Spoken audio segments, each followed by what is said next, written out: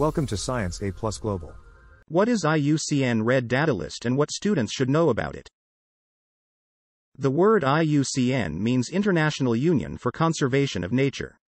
It is a membership union of over 1,400 states, organizations, and other stakeholders worldwide and has been active in the field of nature conservation since 1948. The International Union for Conservation of Nature, IUCN, is the world's main authority dedicated for the conservation status of each and every species. The IUCN has its headquarters at Gland, Switzerland, near Geneva. The IUCN Red List of threatened species was established in 1964. This is also known as IUCN Red List or else IUCN Red Data List.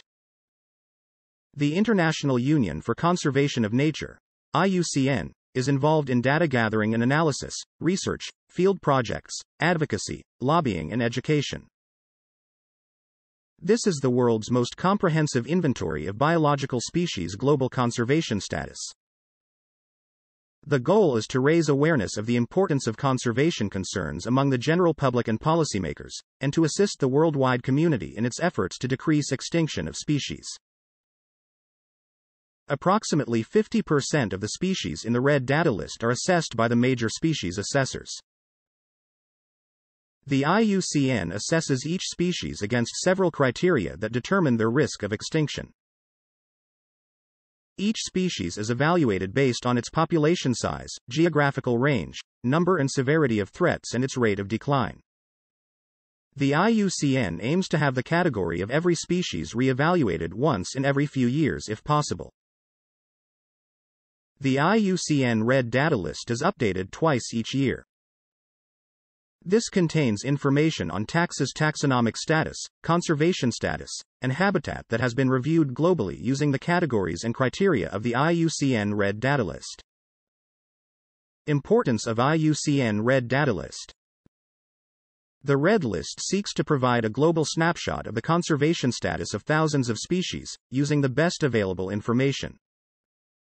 The Red List was launched in 1964 and has grown steadily since then, with more than 142,500 species classified by 2022. Although it focuses on animals and plants, it also includes fungi and microbes. Categories in the IUCN Red Data List. Extinct. Living individuals are not found from the species at the moment. Extinct in the wild. Only few individuals surviving in captivity. Critically endangered. Endangered. Vulnerable. Near threatened. Conservation dependent. Least concern. Data deficient. Not evaluated. The world is continuously changing, and so is the nature of the threats faced by biodiversity. It is necessary to update conservation priorities on a regular basis, and it is important to consider the impact of habitat changes, climate change and invasive species as well as a number of previously unrecognized threats. This approach is intended to estimate the relative risk of extinction, and the primary goal of the IUCN Red List is to document and highlight those plants and animals that are at a higher danger of extinction on a worldwide scale. Thank you for watching.